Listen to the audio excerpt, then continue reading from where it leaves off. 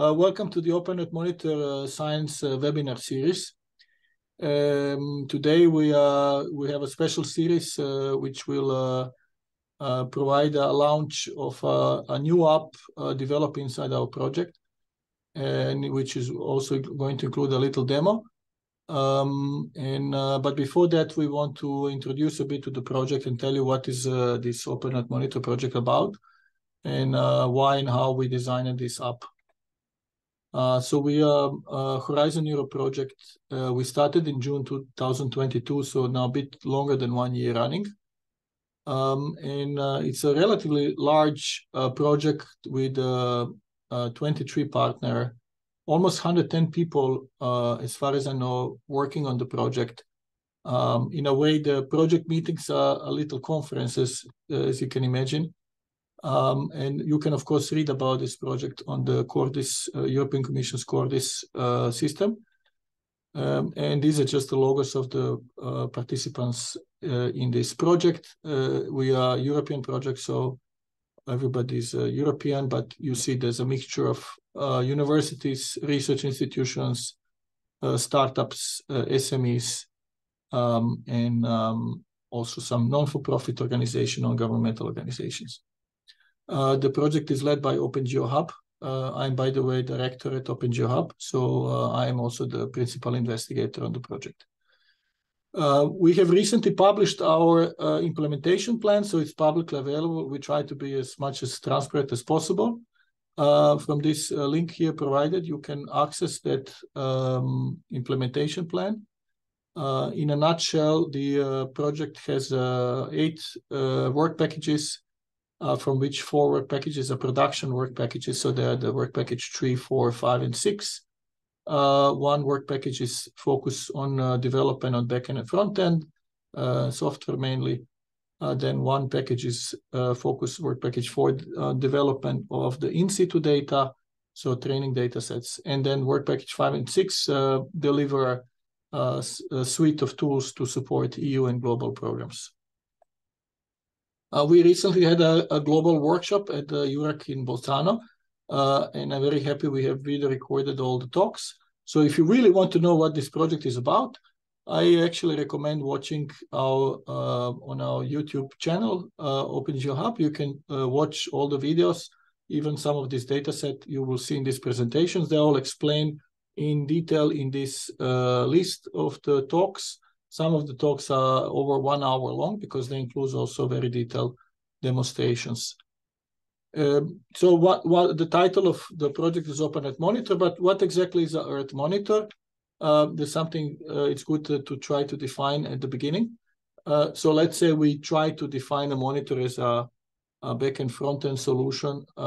Usually it's a WebGIS based but solution that provides current and past information of the states of environment. And we're talking about, of course, the states of environment and events which we consider especially important for human life and for the quality of citizens, but also living beings in general. Usually the roles of a monitor is to help raise awareness, to warn citizens, then also to provide most up-to-date information through some dashboard, to serve as an objective basis. And then some monitors generate data, and this data is then eventually used by the statistical offices to register and archive events. We are happy that we live in a time where the world is now mapped using Earth observation technology or the remote sensing technology. And we are happy that we live in that time because this has become really like a relatively objective way to track environment. So it's a less and less controversial, less and less it's a question of interpretation, but it's just a question of getting the right data and believing satellite images that we get from the Earth. In a way, the satellite images don't lie. These are some examples of monitors built by different organizations, whether governmental or NGOs or private. And also you see monitors also sometimes there's a synonym for monitor. For example, a track or tracing tool, tracking tool, watch, emergency tool. These are all synonyms for a monitor. And you can see that they can be focused on really different themes. So there's the Global Forest Watch, there's the Copernicus Emergency Management System, Forest Fire Information System, Air Pollution Monitoring. So there are really different types of monitor. This is an example of a monitor recently released called Climate Trace. It provides kind of estimate or independent assessment of emissions, CO2 emissions, greenhouse gas emissions. It says here from almost 500,000 sources. You see it's kind of like a point map, but also has polygons. So it can be also very complex information. Whether you can see here, looking at this world map, whether you can understand what's really happening, that's a different issue. But for sure, these are very important tools, and we see them more and more. There's more and more tools developing that help us track state of nature, environment. This is also another example. C3s, I think it's made by a startup. It runs under Earth Engine. It's relatively easy to use, and at the moment it only goes back to 2018.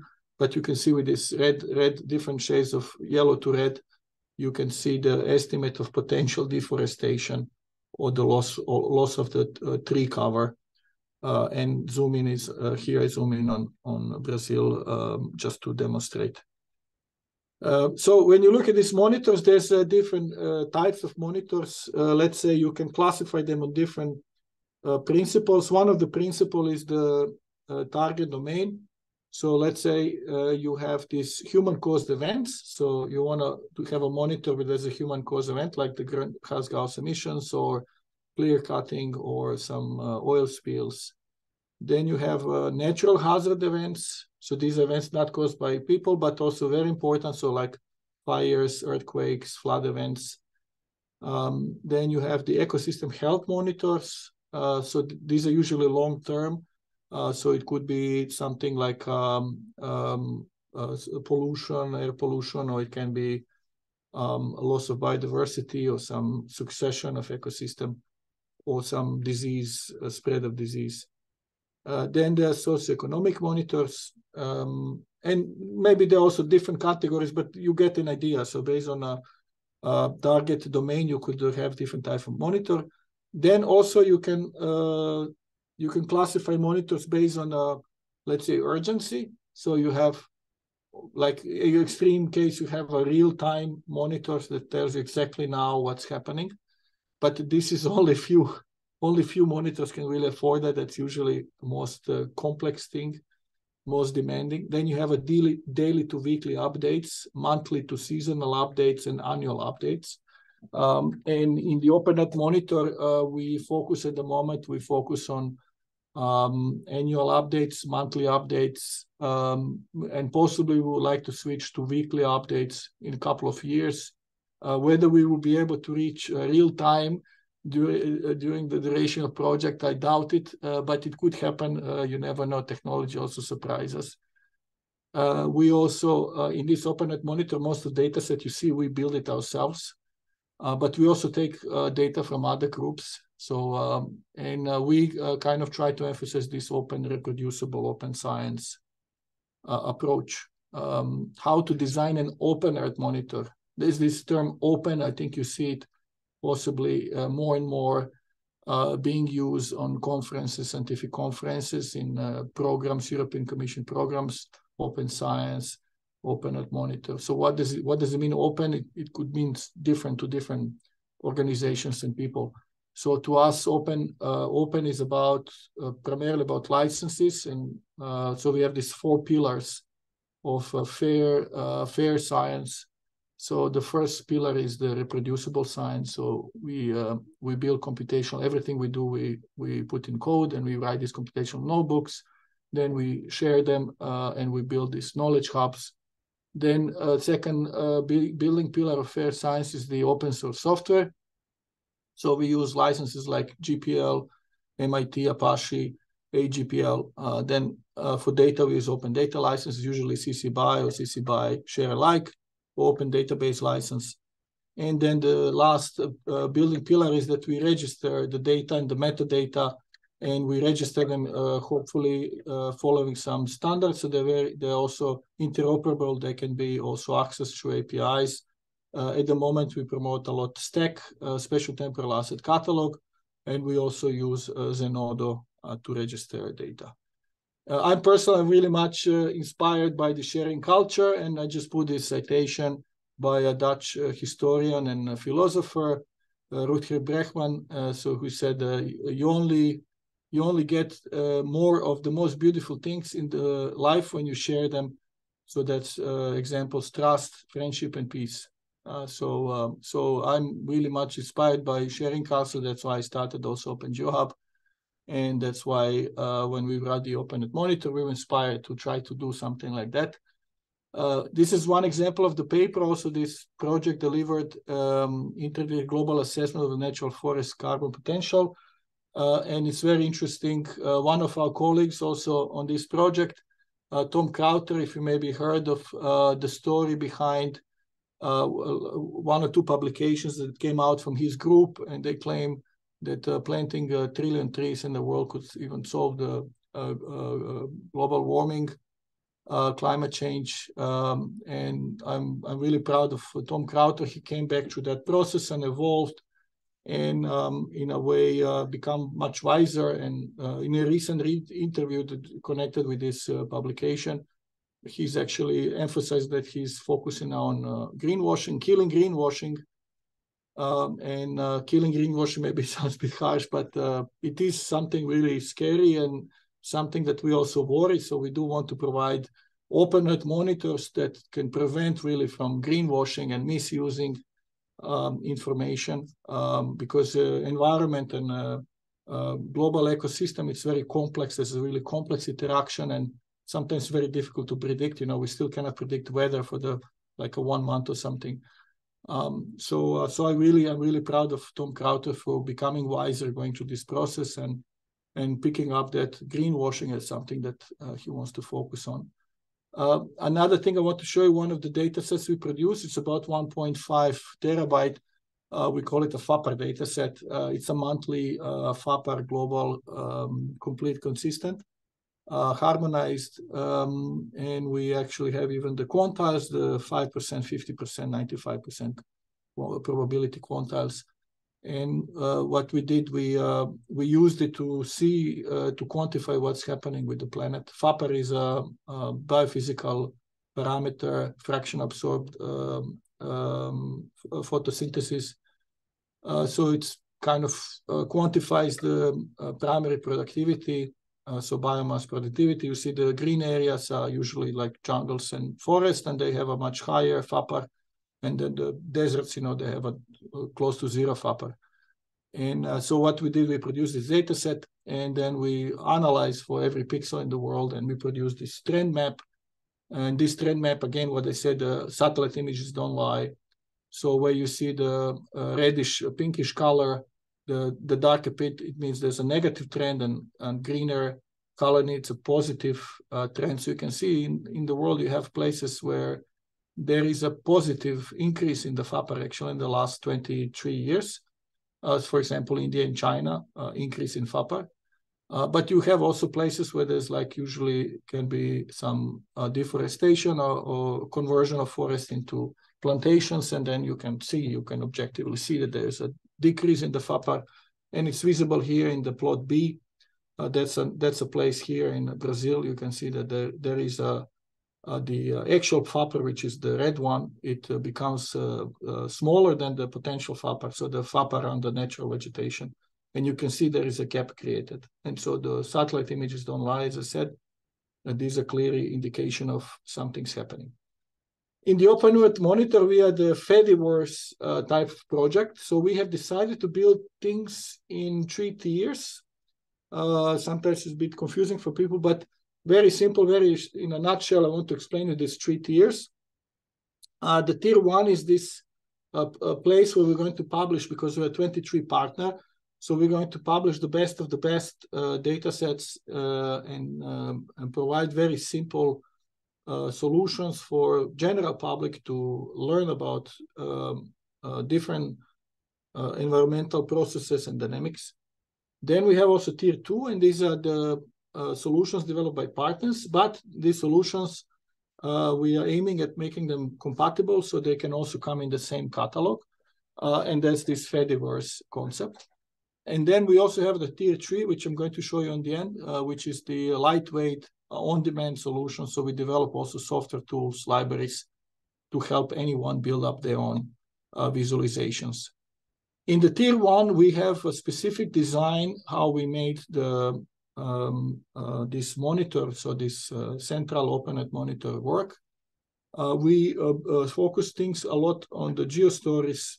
So geo-stories are used on the level of user. So that's something self-explanatory, one-click animation that gets you really quickly involved. And multiple geo-stories are connected to different monitors. And these monitors for us in the center of our work is actually the third parties, the user communities and what we call use cases. And this is in this case, for example, UNCCD or FAO. And we hope that they use this monitors this data for their land degradation neutrality or different projects and programs. And then below that, we also have the data set are independently registered, and also their research publication explaining all the production steps. So every geostory comes with a research publication. And then we hope that these things will come to use case. They will go to these user communities and they will eventually have impact. So they will lead to some real life applications. This is the list of things we have to produce in the project. Next summer, I think many things will be already out. And then by the end of this year, I think we'll have most of things out. So just to get an idea, and we're doing separately Europe and global because it's a really separate, can be separate stories. And all these things will pop up on this Earth-Monitor app. This Earth-Monitor app, which we're presenting today, it has a specific design. So just very quickly, I want to say, we insisted on having a storytelling, and I'm talking about something very simple, like a one-click animations, like a YouTube gallery of videos or something. And then we are hoping to have very easy access, so people go one click to watch the video, watch the animation, then a one click to find the data set, one click to find how the method, how was it done. Usually that's a peer review publication or something. And also everything will be cross-linked, so people can always stay and keep on looking for things. Our inspiration was something like this. This is called Google Earth time lapse. If you Google it, you find all this gallery of time lapses around the world. And you see the self-explanatory. As soon as you click on something, the video starts playing. But this Google Earth time lapse is only basically optical images. This is not biophysical variables. It's not about ecology, environment, but just shows, visually what's happening. This mining site in Alberta in Canada, and you can see how it grew over the last 25, 30 years. You can see the expansion. Okay, so now we're going to talk about the backend and front end.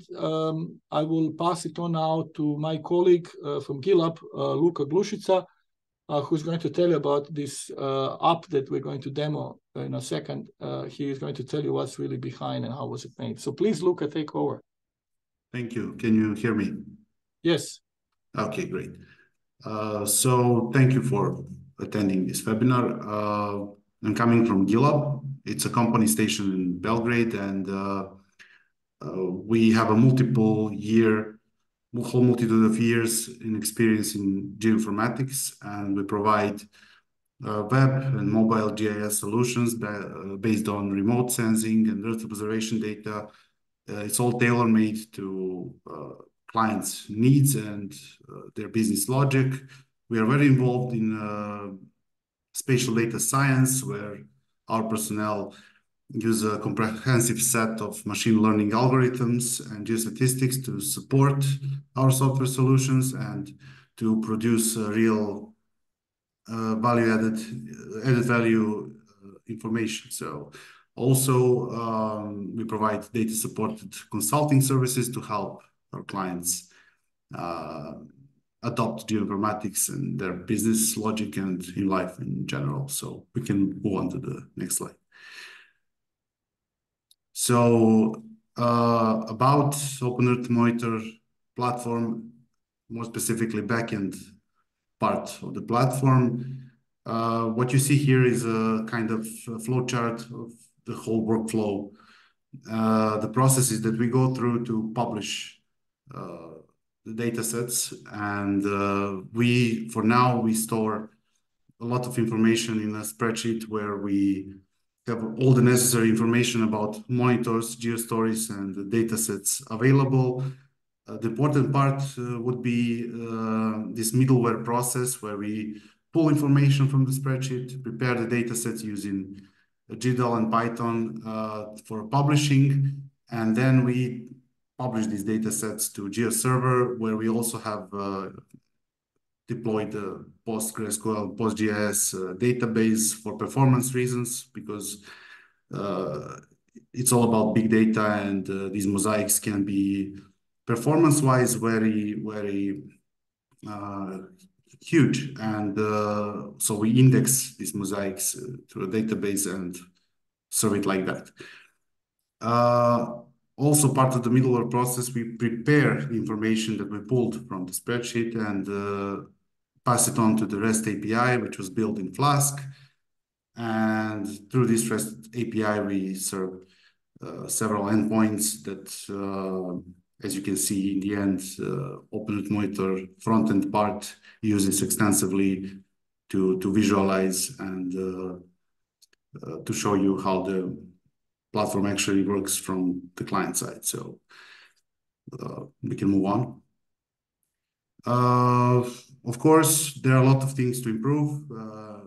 Obviously, we are missing a catalog, and we are planning on using Stack for that, and maybe automate the publishing of the datasets process by using Stack and turning to more harmonized way of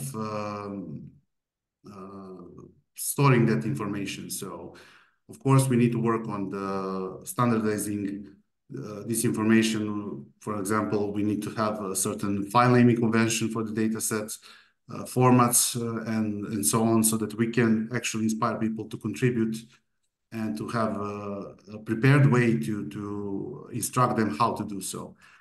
Also, we plan to extend the API with some interesting features for querying the data sets and also downloading subsets of these data sets. That's something that we can talk about in the future, and we certainly plan on doing so.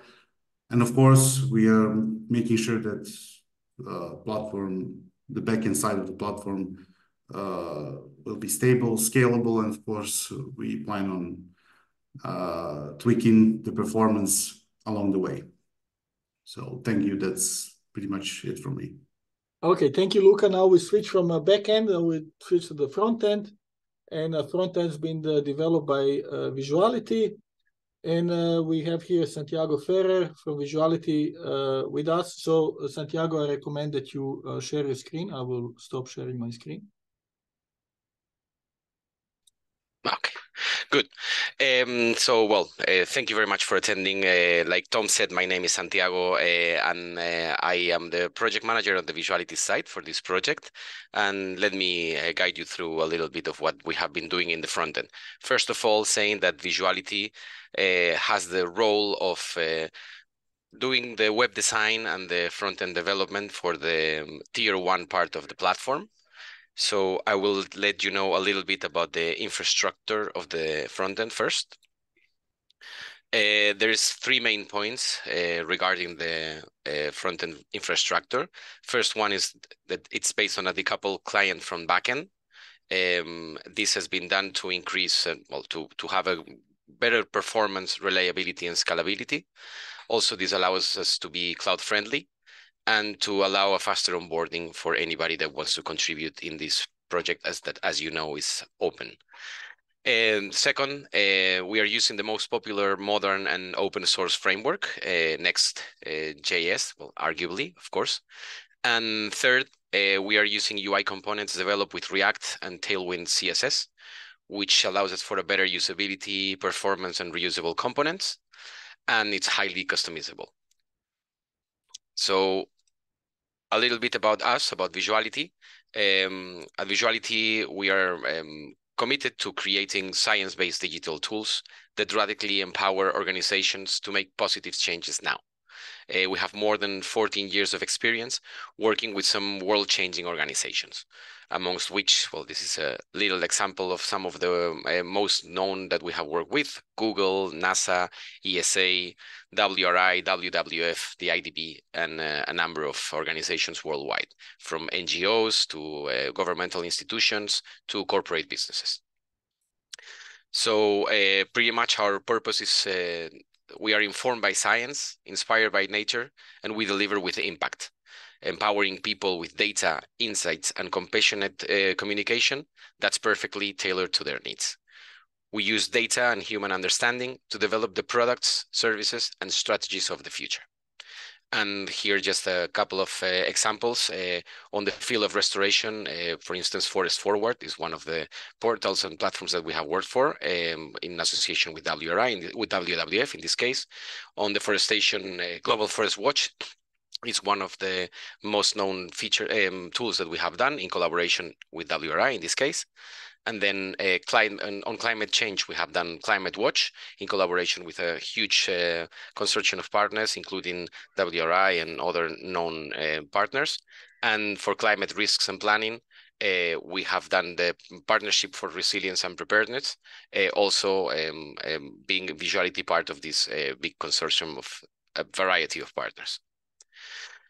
Focusing on the Open-Earth-Monitor, what is currently available in the app for the end user and the user interface? Well, basically, we could say that there's two main pieces.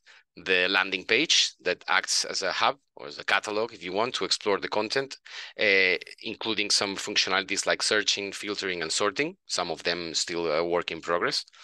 And the other big part of the platform would be the map page, where we will allow geospatial representation of the data included in the monitors of GeoStories.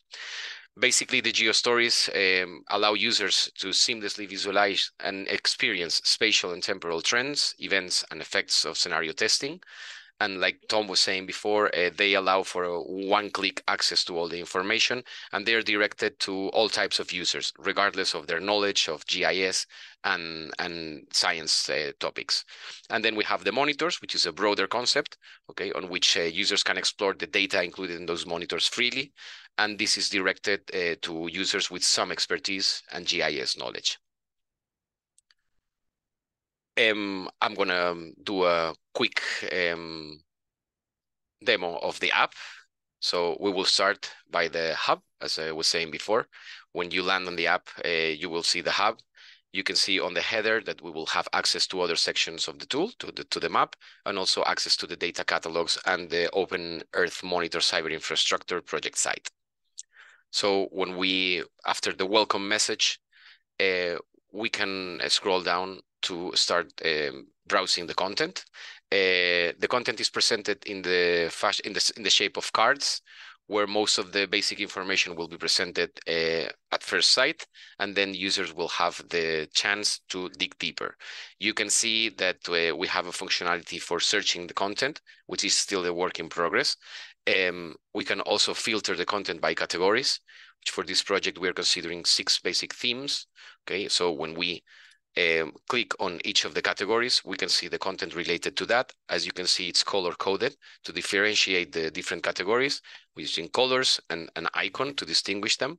So agriculture, we have water. We also have biodiversity, soils, climate and health, and last but not least, forest-related content. So let's unfilter to see everything. You can also have the possibility to only see monitors or only seeing GeoStories. And in any case, everything it's pretty cross-linked. Okay, from the geo-stories, as you can see, you can also access directly the monitor. And when we enter the monitors, we will be able to see information in general of the monitor. We will be able to know also which partner of this consortium has been in charge of the monitor, and there will be a way to access the website of that partner on a separated tab. Okay. Then in case there are any linked publications, they will be shown here, and there will be a link to the use cases defined at the project's level to which the monitor relates. And this will take us to the project website where the different use cases are displayed. From this screen, to know more about the monitor, we can launch the monitor directly, but I will go there in a second, as I first want to show you how this information is presented in the case of geo-stories. You see the same color coding to differentiate the different themes that the geo-stories belong to. So for instance, if we are at the urbanization trends geo-story, when we click on know more, we will have also the description of the geo-story, all the information related to the authors, access to the computational notebooks that can be accessed directly at the source of these computational notebooks. We'll also have access to the metadata of the geo-story, which will take us, in this case, to the stack account of where the data is hosted. And then we will have links to the publications, as Tom was saying before. All the data that we are producing in this project is supported by peer-reviewed scientific publications. And again, the link to the use cases. Also, from this window, we can already launch the geo-story directly, and this will take us to the map. Again, I will hold you for a couple of seconds more so that I can show you that all this information, as we will be finding a lot of content, and especially within a couple of months, within a few months, we will find more. It's all paginated to facilitate the access more organized. And then last but not least, we have in the bottom of the page all the information related to the project and links to the social media accounts where the project has presence. Okay, and we can have obviously the information stating that the European Union is funding this project, and also, well, general information like disclaimers, privacy policy, which will take us to the project's website, and a way to contact us that will also take us to the project's website. So let's go into the visualization directly. As we were saying, let's say the main character of this story are the geo-stories, which provide, like we were saying before, a seamless way to visualize trends for the general users, the common citizen, to understand what's behind this data without having that deep knowledge on science or GIS. So from here, we can just directly access the geo-story, and this will take us to the map. Okay, so in this case, this geo-story, it's about losses and gains in primary productivity as seen from the FAPAR based monthly trends and the FAPAR based, average. Okay, so in the FAPAR based monthly trends, we have a time series that, as you can see, is directly playing, giving the user already a sensation of what that trend is. And then we can compare it easily with this compare functionality with the average during all these years. We can stop it at any time and select any specific year or any specific time spot. In this case, it's monthly. So we can go to the time spot that we want, and we can easily compare. Another thing that we can do, it's from the map, we can also navigate from the different monitors and geo-stories. In the map, to facilitate the navigation, we are only displaying those monitors and user stories, that geo-stories that already are configured and for which we already have information. So we were, okay, yeah. If I go to the World Land Degradation Monitor, which is the one of which the FAPAR-based monthly trends belongs to, another option that we have, once we are showing one of the layers, what we can do is we can compare two different time moments, so different moments in time, sorry. So for instance, comparing the first and the last one, we can get a pretty good idea of how it has evolved in the last 21 years in this case. And if we go to, I would say that it's the highlight of the geo-stories we have at this moment. Urbanization trends based on nightlight images.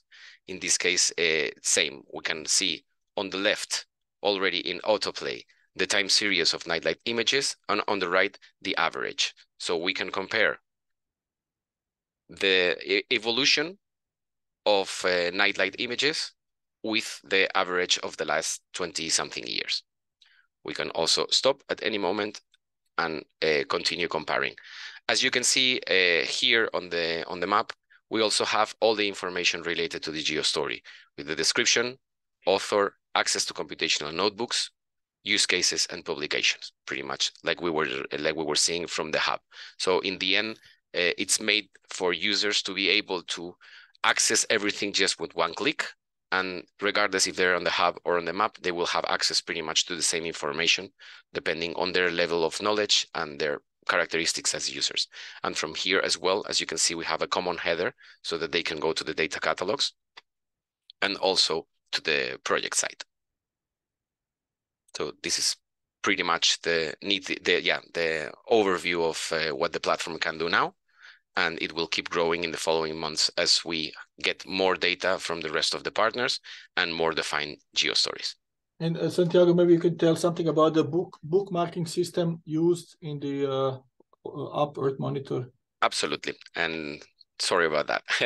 But yes, well, besides obvious functionalities in any GIS tool, like zooming in and out and navigating to different parts of the world, the users have the chance to bookmark the visualizations they are visualizing at that moment on a very simple way.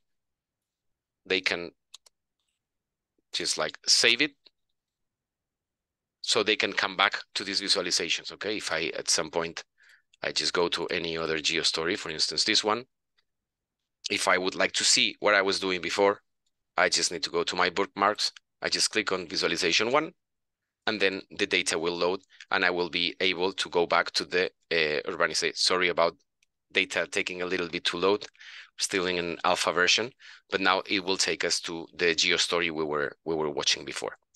And pretty much in the same way, we have a way to share this with other users just by copying the URL link and sending it with our tool of choice for messaging or whatever. And then we also have a way to share it directly on our social media accounts in case we have one of those. So this is pretty much the overview of what we can do already with the platform in still this alpha version. And then I'll pass it to you, Tom. Thank you, Santiago. You have to stop sharing screen. I know, I'm okay. There we go. Thank you so much. Thank you. And fantastic to see everything now integrated. And just to tell everyone, it's been over 6 months of work and meetings with you guys, most of the time meeting virtually. But I'm very happy to see things now up and running. I just want to conclude this with some summary points, and we'll open the floor for your questions. So what you saw, it's a kind of a platform or publishing platform for data sets and geo-stories. It will be extended. It will grow to hundreds of stories. And we do believe that every citizen has a right to know what's happening with the planet. And we do believe that Earth observation technology is really the key technology to objectively monitor our environment. You can see that you can track things through time. You can provide real-time, daily, monthly, annual views. And if we do that, eventually people will recognize, they will connect with that. And we do recognize some positive, negative trends which are hidden in the Earth observation data. But we are able, in this project, we're able to really zoom in and compute this using computational notebooks so they can be reproduced, and then sharing that through GitHub and GitLab. So we're very happy about that. This is a Fediverse type of project. So we have also Tier 2 solution. There's a lot of ways you can visualize same data, and we really support it. we support this diversity as long as there is a fair science to the computational notebooks and people can really track back what happened. We also support peer review publications. We support that people defend their methods and approaches. They defend them with independent assessment by the third groups of researchers. And we hope that this will be a basis to support the green transition, especially in Europe, but also globally, and also to help kickstart new businesses in the years to come. The Tier 3, which we didn't have time to talk, we are also developing intensively that you can also install some software and then build up your own monitor or visualization with your own data. This is just an example with the G3W suite, which runs on QGIS really. And we developed actually here, our project developed a plugin to visualize time series data. So what you see here is one layer for Europe visualizing space and time. So we're also developing a third-party solution that eventually you should be able in one day to load your data and develop it. Our partner on the project, Brockman Consult, they're also busy with the Xcube viewer, also open source base. You can put the time series data. It's suitable for large data, and it works with ZAR files. This is more or less it. We are open now to get some questions. We have about 10 minutes, I think. So we timed our presentation, so we have some time to answer your questions. I just want to take one more time, especially Vizzuality and GILAB for working really hard on getting this front-end and back-end connected and working. And it's alpha release, so there are issues. We will keep on adding things, and we are also open to publishing your work. So if you have some data sets, something really compatible with principles of Open-Earth-Monitor, please contact me, send me an email. And we are open to hosting also third-party data set, provided they're not petabytes in size. So we can also include them in this app. And with this thing, I open the floor for questions. So please, if there's any questions from the public, Tian Yu, I don't know if you collected something on the chat, or if somebody wants to raise a hand, now it's your time to ask. Maybe I can start with a question to GILAB team. So you mentioned there's this API you developed. Are there specifications of API? Are they already available somewhere? Could somebody build up a interface just using API, possibly? Luka? Yes, it's a Flask API. We also have a documented everything we worked on. So yeah, the plan is to be, of course, to serve it to the public, so it will be open as well. Right now, Vizzuality team is using that for getting around functionalities, but of course, there is a Swagger documentation about everything we worked on. And I should also mention, we do have a GitHub page where you can see all the software projects and also data projects. And also this front end will pop up here somewhere, I think, if it's not already. And also the API documentation will pop up here. That's certainly the plan. Yes, Tom, we have questions. Okay. Yeah, it would be nice if we could overlay our own spatial data on top of this WebGIS system. It's from Dragos. Dragos, do you want to speak more detailedly? Yes, I understand the question, but it's really for Luka. How could somebody, I mean, if we talk like a geo package or a COG that is on some S3, will that be maybe possibility? Hello. I think GeoPackage is the solution to make these overlays. Okay. Maybe Luka, you want to respond to that? If somebody has like a cog on some S3 URL. Yeah, well, it depends what kind of visual information you want to get, but in terms of background, we are in the process of, as I mentioned during the presentation, moving to Stack and creating instructions on how to contribute. Of course, if someone has something to offer, there is a possibility, of course, to publish the data set to the GeoServer, and now it's up to Vizzuality team on how to incorporate that into the front-end application and how to make it visible. Of course, if you're speaking about overlaying existing data sets, that's the question for them, because the visualization is their so let's say that comes as a wish list item to allow people to import their data and just drag overlay, and drop it. yeah. Yes. Okay. So let's write it down as a wish list item. We can easily serve that information through API because nothing changes on our end, but on their end, it's up to them. But okay, let's see if there's another question, maybe. Yes, we received Monica's question where there be an option to subset and download data. Okay. Monica, I can give you the, if you'd like to give some more. Well, I can maybe, I'm still screen sharing, right? Yes, you are still screen sharing. So we are developing code examples, at least for R, how to do, how to connect to the stack, and then to do query all the layers and also do spatial overlay. So you pick up some layer and then you say, I just want to overlay. You can do it in parallel, so it will give you the values. And you can also do cropping.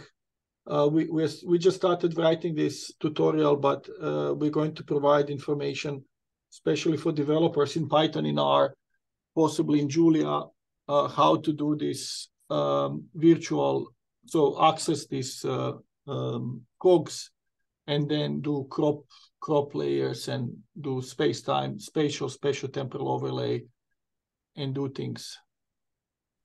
Also to add that REST API will also have that functionality based on geometry provided to download the subset of the data that's available. We don't have yet documentation for the Earth-Monitor app API, but it's coming, so we're going to. So that's another thing I think priority I see to have that published, so users can build their queries and access data.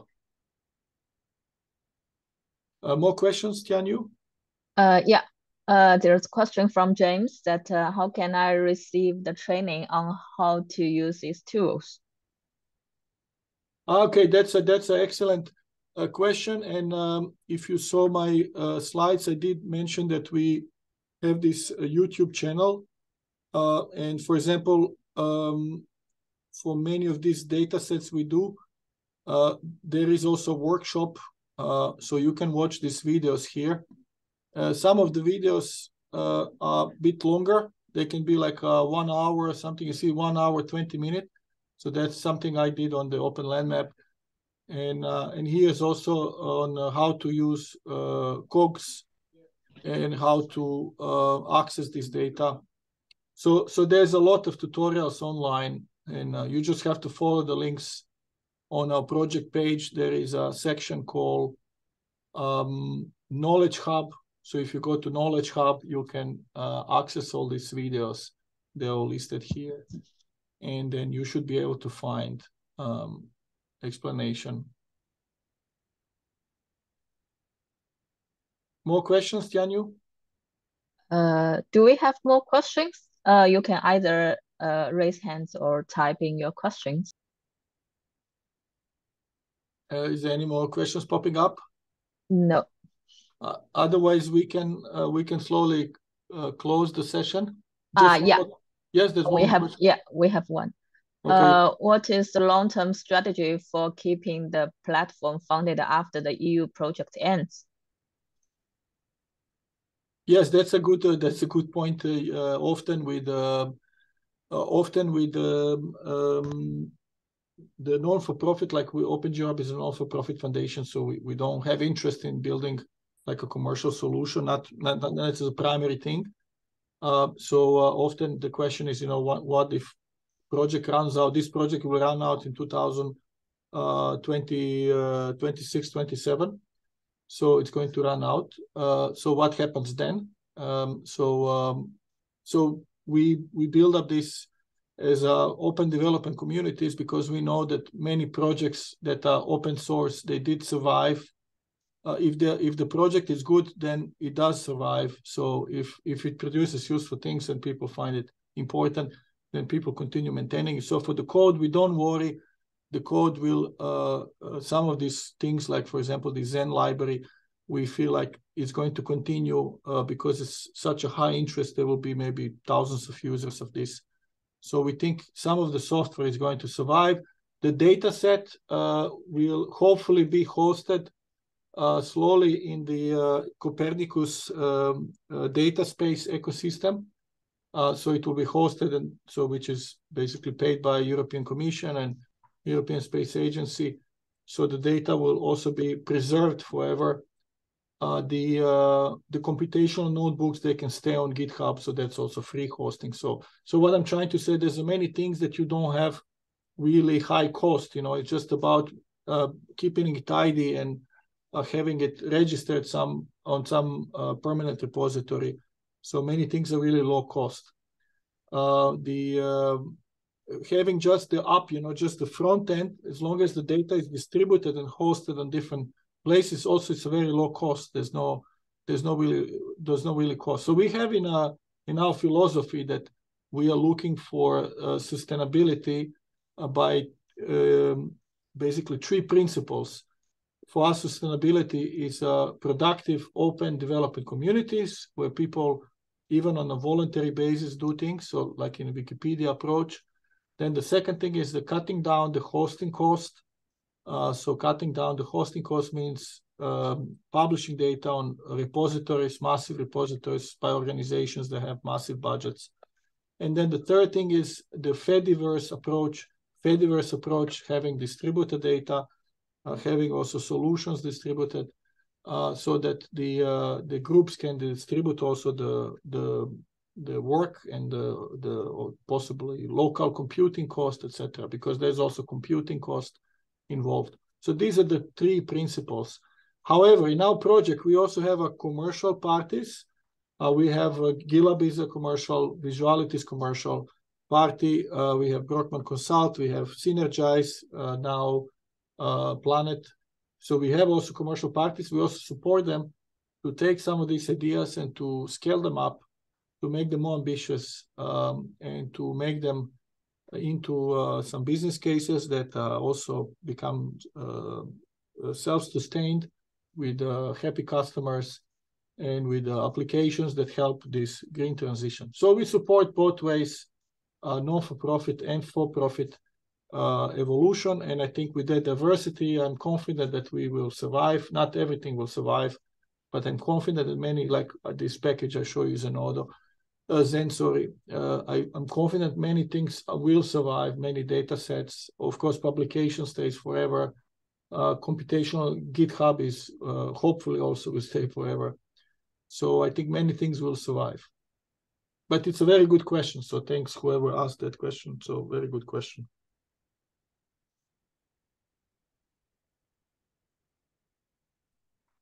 If there's no more questions, Tianyu? No more questions. Thank you so much. Thank you everyone for connecting. The app is been launched. It's very simple. URL, you'll memorize it, up.earth-monitor.org. Keep in touch. Register for our newsletter. Register for our social channels. You can find them all on the front page. So register for Open-Earth-Monitor. There is also a workshop that will be hosted next September, October, at JASA in Austria, close to Vienna. So please come to a global workshop, a truly open workshop. So we video record things in high quality. We use voting tools and democracy tools to get feedback, Slido, Mattermost, etc. And we publish reports also publicly from the meeting. So please come to our workshop. You can also choose to stay 2 days extra to get training in using data cubes, doing data modeling, etc. So you're most welcome to come. So please register this and come to our events. And otherwise register for our newsletter so you can receive every month a notice about new data sets, etc. Thank you so much, and all the best with your work. And we see each other, if not in literature, then on some conference or virtually on some webinar or science meeting. Bye-bye. Thank you also, everyone. Vizzuality and GILAB, for preparing everything and for presenting. Thank you. Bye.